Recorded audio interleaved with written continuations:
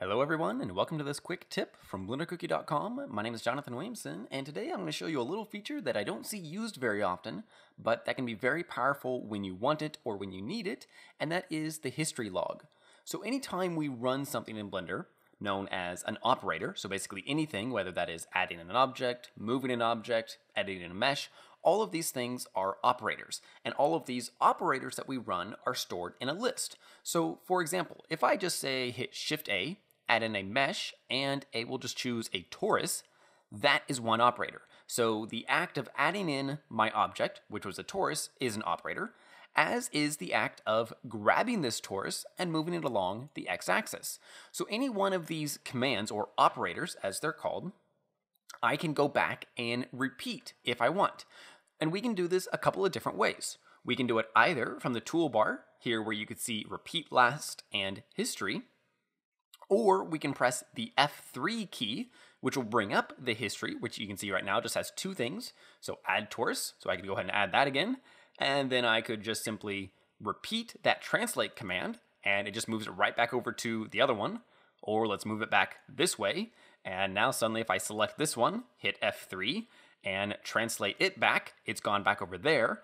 And so as you can see, within the history list, the most recently used operator is at the top of the list, and then, sorted by date. So this is very, very handy because it allows us to do a lot of things. Like if we want to just say add the torus, move it over here, and then we'll add another one, and then we'll add another one. So this could be used for any number of things, to kind of speed up your workflow. But it actually gets a little bit better. Let's go ahead and just delete all of these toruses. Let's access the history. This time we'll do it from over here, and we'll choose Add Torus. And this time, let's just move it over like this. And then let's just say that we wanted to do this a bunch of times. So let's just hit Shift+R, and that will repeat the last action used. So just like we can access the history, we can also just simply call the latest used operator, which in this case is translate, by pressing Shift+R, or this button right here. So repeat, repeat, repeat, and then maybe we want to move it back this way, then repeat, repeat, repeat. And this is very, very valuable. Now, you may notice that in object mode, this doesn't seem all that good because really we're not actually getting that far. We're not able to repeat two operators at the same time, but it becomes very valuable when we're in edit mode. For example, let's just go into edit mode. Our entire torus is selected, and so let's just hit Shift-D, Z to lock it to the Z axis, move it up, and then left click. That was one operator. Even though I did three distinctly different things, I duplicated it, I moved it along an axis, and I constrained it to that axis. Even though those three things are technically different, they're all run as a single operator. And this is in part just due to the way that Blender uses some commands, where basically it's a short macro rather than a single command. And so now, if I wanted a whole bunch of these rings, since I just did that once and I did it all as a single command, I can now just hit Shift-R, Shift-R, Shift-R, Shift-R, and very quickly give me a whole bunch of rings in little to no time at all.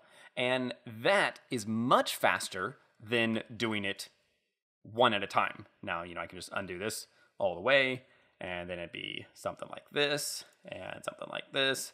I can maybe even get precise and just do each one at an exact distance.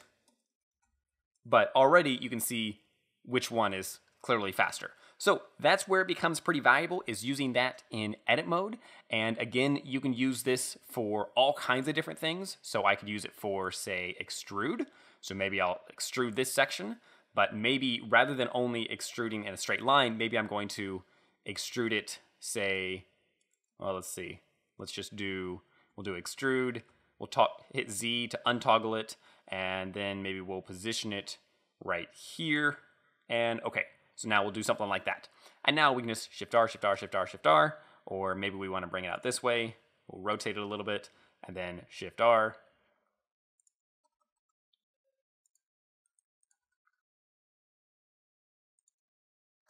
So you can see how it can become pretty powerful pretty quickly.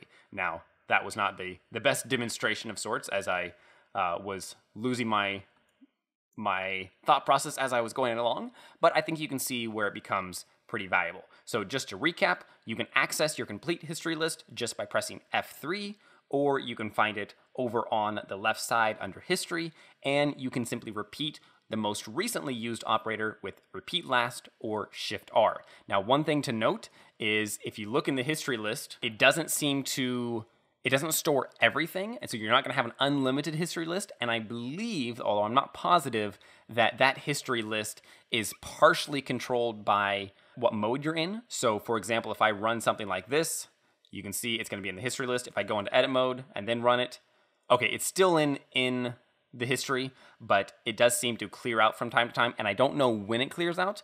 Just be aware that it's not a complete history list. It just gives you your most recently used operators. So there you go.